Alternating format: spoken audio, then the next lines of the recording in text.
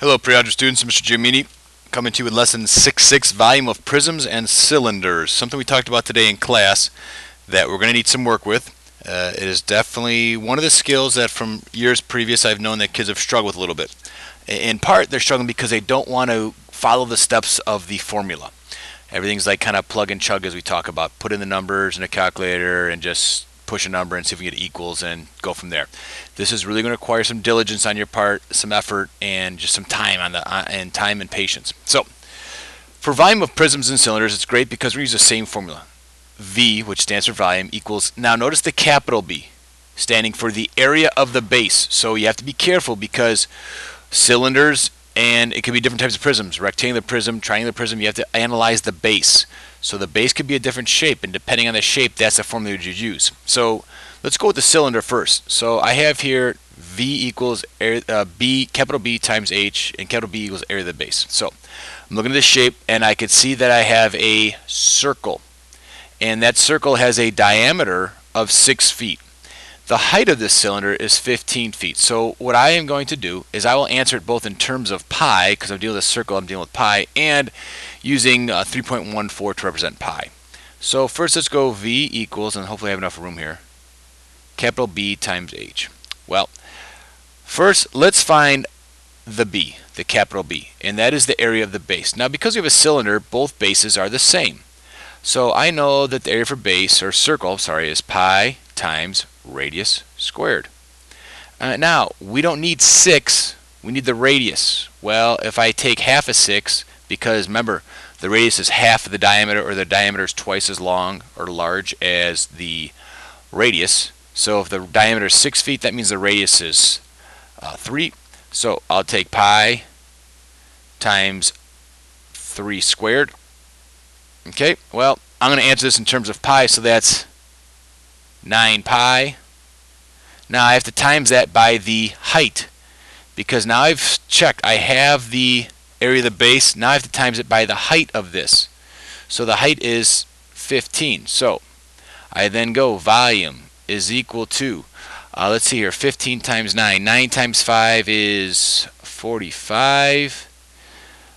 Put the 4 up top. 9 times 1 is 9 plus 4, that's 135. It's 135 pi, and because we're doing feet, it's cubic feet. Let me just double check with my calculator here to make sure my calculations are correct. So I just did, I'm confident that 3 squared is 9, but let's just double check. 15 times 9, that doesn't give me 135, so it's 135 pi cubic feet. Now if I want to figure out in terms of using pi as 3.14, I would just keep volume equals, now let's just take 135 and times it by pi. So times 3 and 1400ths. That'll give me 423 and 9/10, and that is cubic feet. Cubic feet. Alright, so just kind of review though the answer in terms of pi. That's what it looked like, and then when I multiply it out, and I multiply by 3.14 as pi. Now, let's go, let me change colors here. Let's go to this one, and the same thing. It's a prism. It is a triangular prism. We could talk about how our bases are triangles here. Now, if I want to figure out the volume of this triangular prism, same thing. V equals area of the base times the height. I'm going to treat this triangle right here as the base. Okay, so that's going to be my capital B. I have to find the area of that base. So area of the base equals, well, for triangle it's 1/2 base times height. Okay, base times height. So I have 16 times 12. Let's see here, 16 times 10 would be 160. 2 more 16s would be what, 32? Is that 192? Let's double check with the calculator here.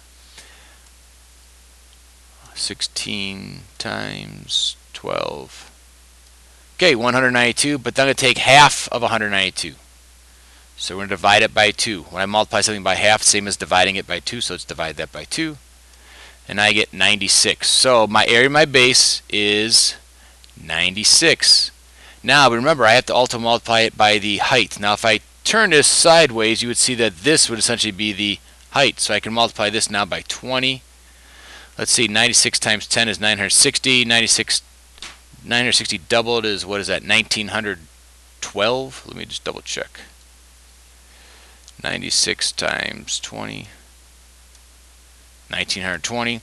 So my volume equals 1,920. And they don't have a unit here, so I'll just call it cubic units. Alright, hope that helps you out. Now, the application of this really comes into this. I'm going to clear this stuff real quick.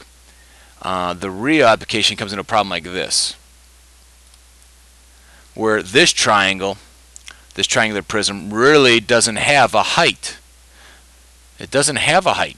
It has a base of 4. It has this of 11, but we're talking about the height now. Or could I turn this upside down, but then I still don't know the height of it? Oh, but wait a minute. I can't take this, draw a line from this apex and get the altitude this way. Now I am trying to find what? Oh, it looks like Pythagorean theorem again. So this side here becomes a 2. My hypotenuse is 4. I need to know what this leg is here. So you got to be careful because you have to analyze these shapes. I'm not going to finish this one for you. I want you to think about it on your own. All right, have a great day. Talk to you later. Bye.